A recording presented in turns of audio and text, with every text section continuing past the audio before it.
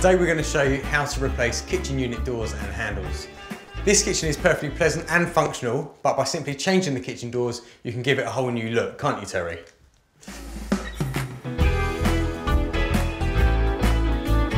Base and wall units typically come in standard sizes, so door and drawer fronts are usually interchangeable. However, do check all measurements carefully before you buy.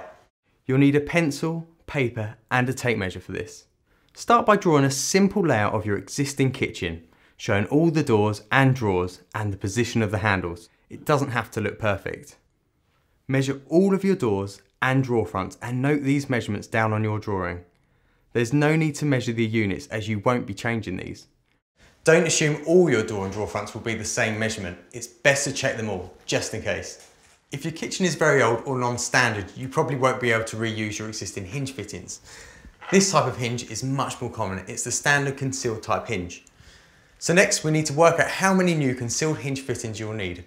Most doors need 2 hinges, but larger doors may need 3 hinges, so let's get counting. Once you have your measurements and the number of hinges you'll need, you can go out and buy your new door and drawer fronts. Also, think about the handles. You'll be surprised at what a difference they can make to the look of your kitchen. On base unit doors, handles usually sit about 90mm down and 30mm in from either top corner.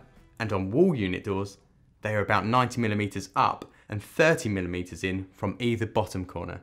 Alternatively, use our handle drilling guide for the exact information. When you're drilling holes to fix the handles, you'll need to use a drill bit that's suitable for use on wood and of the right diameter. Try and use a new drill bit if possible. A top tip here, if you start the hole with a trusty brad hole, it'll guide the drill and stop it skidding across your shiny new door and ruining it. Drill through from the front of the door to the back. Pack a piece of scrap wood behind the door so that you get a nice clean exit hole. Keep your fingers well away from the exit hole while drilling.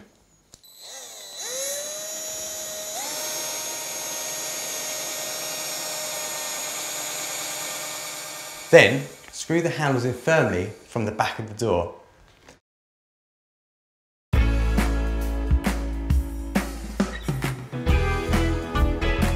Here we're going to fix the new doors using standard type concealed hinges.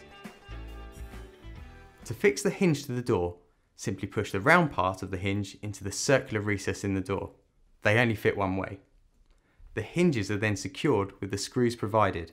If necessary, use a bradawl to make a small hole to start the screw. Each door hinge needs to be attached to a hinge mounting plate. The hinge mounting plate needs to be fixed to the inside of the unit. If they don't line up with your old fitting, measure and mark the new position of the fitting according to the instructions, then screw it in place. If concealed hinges are being used for the first time, or if the hinge recesses in the doors don't line up with the position of your old fittings, it will be necessary to mark a new position for each hinge mounting plate. This can be done by temporarily attaching the hinge mounting plates to the hinges that have been fixed to the doors, and then offering up the door to the unit and marking the required positions for the mounting plates. Alternatively, you can take down the measurements to find your drilling position.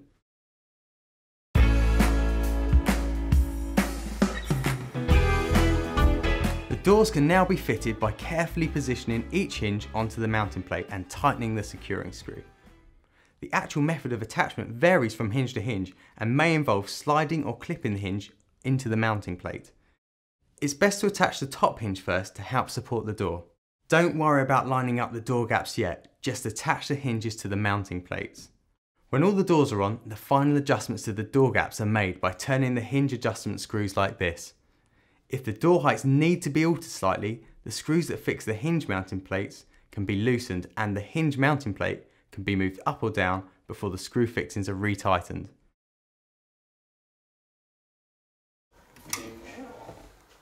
That's the last one done. Great stuff, Terry. They're all lined up with lovely even gaps. So there you go, from traditional to contemporary in just one day. For more ideas and know-how, visit DIY.com.